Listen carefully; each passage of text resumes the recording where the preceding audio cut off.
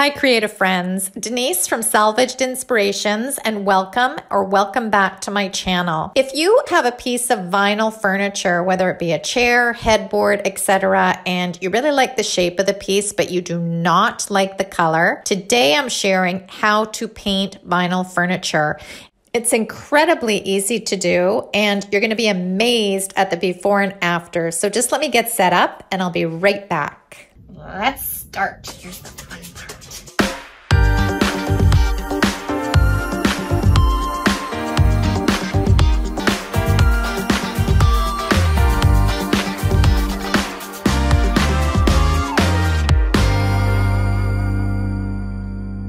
So if you've ever come across a piece of vinyl furniture that you love, but you hate the color, grab it.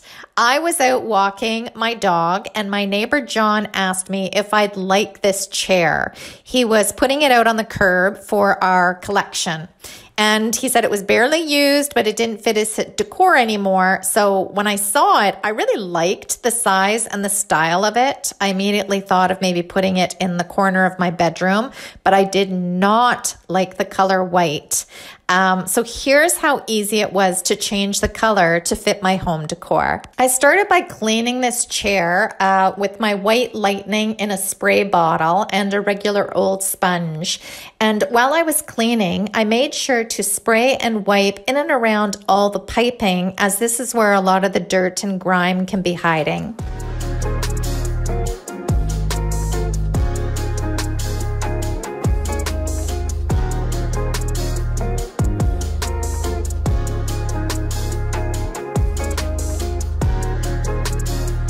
Once I got all the dirt and grime off this chair, I made sure to run my sponge under clean water and give it a few wipe backs, just so I don't have any of the white lightning residue left on the vinyl before I started the paint job. Now, I'm a huge fan of white furniture. I have so much white furniture in my house, but for some reason, this style of chair, I don't know, it looked cheap to me, and it didn't suit my decor whatsoever. It was kind of cold looking. So I really wanted to warm this chair up and create a faux leather brown with some terracotta or orangey undertones. To get this look, I fooled around with a couple of paint recipes, and I ended up mixing terracotta with chocolate, and then I added a little bit of drop cloth to lighten it up.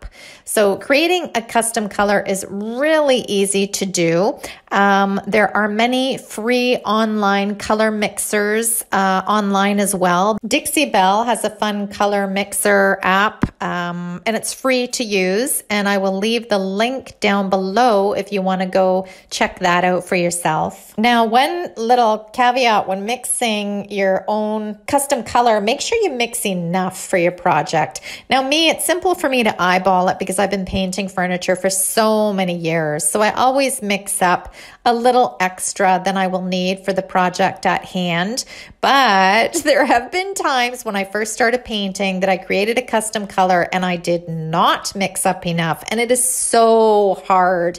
If you don't write down your recipe, it's so hard getting it perfectly on a second round. So make sure that you mix up enough for yourself and or write down your recipe so you have it on hand. Once I was happy with my faux leather custom paint color, I used a 2-inch flat brush to apply my first coat of paint right onto the vinyl. I was so excited to see what this color looked like on the chair. I forgot to tape the arms and legs off with painter's tape, and I ended up doing the masking off for my second coat of paint. So here's how easy this is. If you're using any type of chalky paint, and it doesn't matter what brand you use, no additive or prep other than cleaning is needed to paint vinyl furniture. It's so simple. So on my first coat, I applied the paint as is, and it glides onto the vinyl beautifully.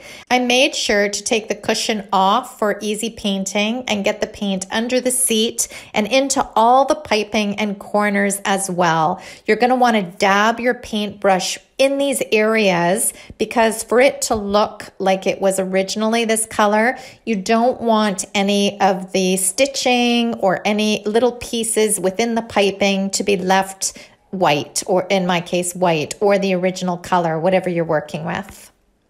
Just be sure to get your paintbrush into all the little corners, nooks, and crannies so you have full coverage. Now, there's no issues with the paint drying on the vinyl furniture. It dries in a normal amount of time. And here's how it looked after the first coat. Now, I didn't get full coverage. You're still going to see some of the white vinyl underneath, but it still feels really, really soft to the touch. It feels just like the vinyl did before I put the paint on. Once the first coat had dried, I masked off the legs and the arms and I painted on my second coat. Depending on how thick your paint is or what brand of chalky paint you might be using, you might want to use a water mister to dampen your brush or to spray onto the furniture when you're applying your second coat, because you'll feel that it's not gliding on quite as easily because there's already a base coat of paint on there. So I just took my water mister, I misted my brush a little bit before I dipped it into the paint. And when I found that it felt a little too thick on the cushions or on the area that I was painting, I just added a little water mist and I kept on painting on the second coat. Again, you may or may not need this depending on the thickness of your paint. And here's how it looked with the second coat. Once it had dried, I basically had full coverage. It really didn't need a third coat, although I did put a third coat on a couple of the areas. However, the second coat would have been just fine. It had full coverage and it still felt very soft to the touch. As you can see, it's very pliable and I think it looks fantastic. To finish off the chair, there were a couple of tiny touch-ups. There were a few tiny scratches on the arms, and I used this Trade Secret touch-up marker. They're so easy to use and very inexpensive. They usually come in packs of 2 or 3, so you have different stain colors to choose from, and they work exactly like a magic marker would. You just draw on the scratches and they blend in nicely. And here's a little pro tip for you. If you're working with a dark stain and you're in a real pinch, you don't have any of these markers, try using a Sharpie. Sharpies work just as well on tiny scratches and they blend in really nicely. To seal and protect the paint on this vinyl chair, I went the lazy girl's way and used this spray on wax. And this wax could not be easier to use. You spray it on, you wipe it back with a soft cloth, and it literally took me under 5 minutes to wax this entire chair as no buffing is required. It dries to a matte finish in around 30 minutes and it cures within 6 hours. And this easy peasy wax is durable enough for outdoor furniture as well. So it's all finished up and here's the chair that I started with. And here's the after. And I have to say, I prefer it so much better for my home decor. I think it looks so much more warm and welcoming, and it will fit into the corner of my bedroom perfectly. I'm really curious to hear which version you like better, and I hope that this has inspired you to try painting something vinyl in your home. And of course, if you find a vinyl piece of furniture that you really like the looks of, but you don't like the color, grab it because it's so easy to change the color and it can make all the difference in a piece of furniture. I really hope you enjoyed this tutorial. If so, please give it a like down below and leave a comment because I always love hearing from you. You can also find me over at salvagedinspirations.com, where I have over 500 furniture painting tutorials teaching you how to make your furniture beautiful. Until next time, I hope you have a fabulous week and I'll see you again soon. Bye guys.